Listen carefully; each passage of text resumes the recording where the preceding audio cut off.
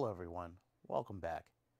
Based on my last survey on building basic techniques before moving on to more advanced techniques, here is my follow-up video. So we'll start with basic navigation. If you hold down the control key, you can move around your build plate. So control 1 will give us a top view.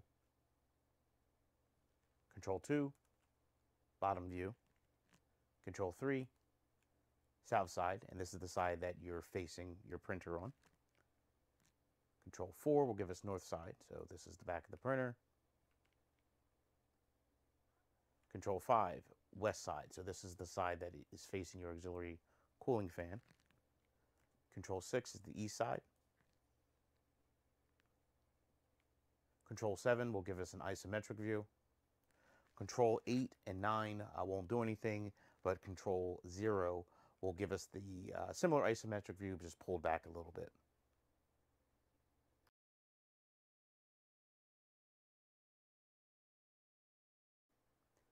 Okay, so let's talk about walls, floors, and ceilings. Usually they're expressed as loops.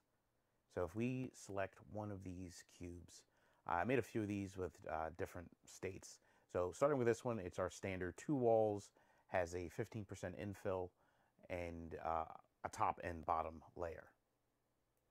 This particular one, I've made 3 walls, and that's 3 loops. And this also will have a top and bottom layer and a normal infill, 15%.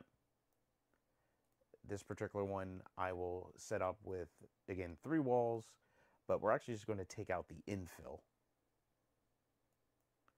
This particular one I will actually have it where there is no top shell and no infill. And this last one I will actually take out the 2 walls. We won't have a top layer, bottom layer, or infill. And I will slice this. So this right here would be your standard box. So if I go down a few layers, standard box. This particular one, what I've done is I actually added 3 layers versus 2. So this is one where you can add rigidity before you even get to your infill. This particular one, no infill, but I gave it a top, so it's just an empty box. This particular one, I took the top off, so you effectively can make an empty box without having to create a negative part. And this particular one, I actually have no top and no bottom. So you can actually do a few things with it. So you can manipulate models by taking out walls, adding walls, and of course adding either a bigger infill or taking out infill altogether. So I just want to make sure that you had just a basic understanding of what I'm doing before we go into other projects.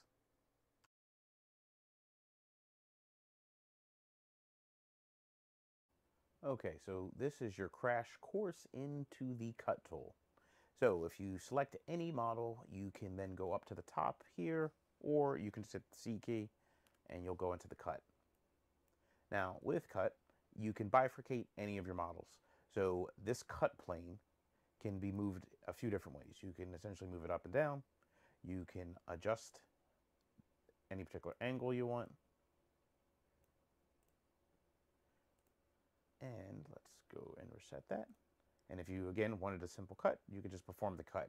Now, make sure that if you do want to keep these are checked off. So if you tell it to not keep a particular part, that means you're cutting it and you're discarding it. So just make sure that if you do want to keep it, you keep these checked. So perform cut, pretty straightforward. This is pretty good for spheres because you can actually, printing this doesn't give enough surface area, so it probably will fail. So you can actually flip these around. So you can print on the flat side or the side that has more surface area. So pretty straightforward. All right, on to the next shape. Now, if we were to, again, go back to cut, you'll have some options. So the cut tool will allow you to add connectors, and those connectors will let you realign the things that you've cut. So if you're gluing it or reassembling it, in real world terms, it makes it a whole lot easier to just add connectors. So we will hit connectors, and you'll have a few options. We're actually going to start with the plug. Now, within the plug, you can choose your style. So the style is effectively a prism or frustum. And if we were to just click on one of these, you've effectively created a little connector piece, and this will print like this. And if I click and hold and drag up, you'll see the adjoining side and the hole that it creates. So you can realign these things. So if it's coming out at a wrong angle, you can just adjust these to where you can reassemble it. So if I were to go in, confirm the connector, and then perform the cut, this will print just like this, and on the other side will print like this. Now let's go back a few steps. Now going back to the edit connectors, if you don't make any changes to the following section, so if we go look into our depth ratio, that's how far it will extend down and extend up. If we don't make any adjustments to the tolerances, it's a press fit. You have to be careful because sometimes your filament will expand a bit and it might be difficult, so you may have to play around with your tolerances. And when you're selecting these, right now we're just doing hard shapes. So we have the triangle, square, hexagon, and circle, or pretty much a cylinder. Let's click on these. And again, you can choose how far it will extend into the other side and of course into here. If we were to choose a frustum, you can choose the following shapes.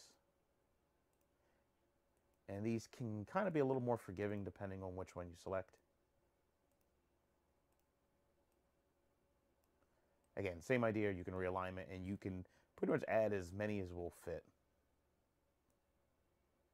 Now, I don't always like to use these because, again, if you made a mistake where you've printed the entire thing and your tolerances are off, you're gonna have a bad time. So you can always try to like file it down if it doesn't fit, but there's another option.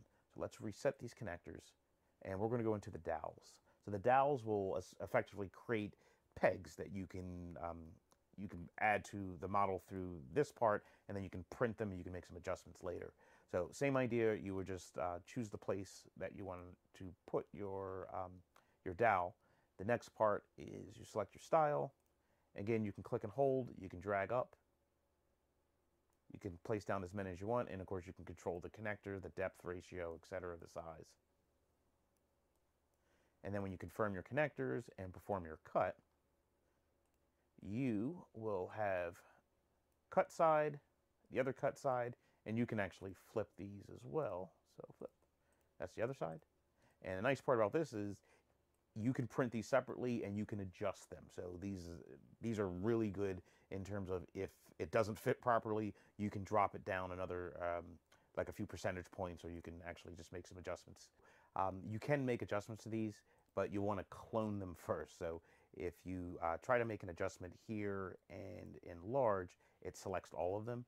So what you would do in that case is just find one you want to make a change to, make a clone,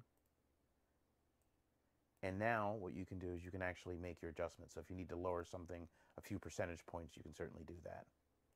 And you can iterate, so you can create several different types, whichever one makes a better fit. All right, and the last one, probably not as important, but it's a neat little thing. This is actually a throwback from Prusa Slicer. So if you're trying to cut something, if you were to go to your cut tool, one thing that you can do is you can actually just select any angle you want. So instead of doing an adjustment here, if you hold down the Shift key, hold down Shift, drag across the part where you want to make the cut, let go, and now I'll just do a quick perform cut. It'll cut it at the angle that you did that slice.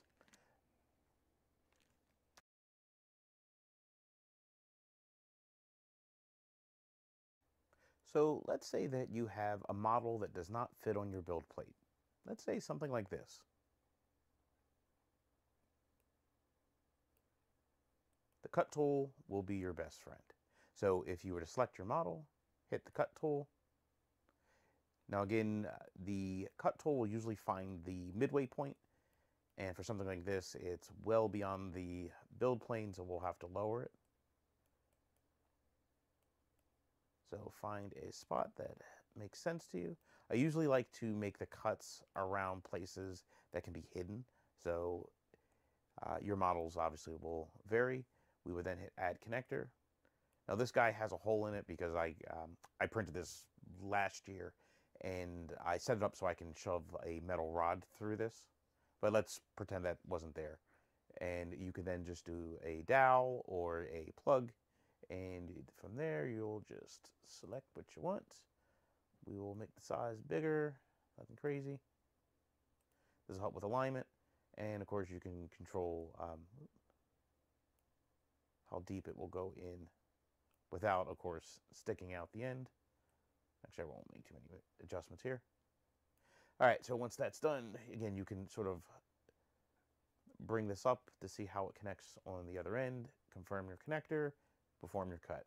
And you would do this as many times as you need to make sure everything will fit on the plate. So again, go to cut. Of course, it would help if I hit the right size or side. Cut. It goes to your midway point. Find the part that makes sense. I'm going to bring this down.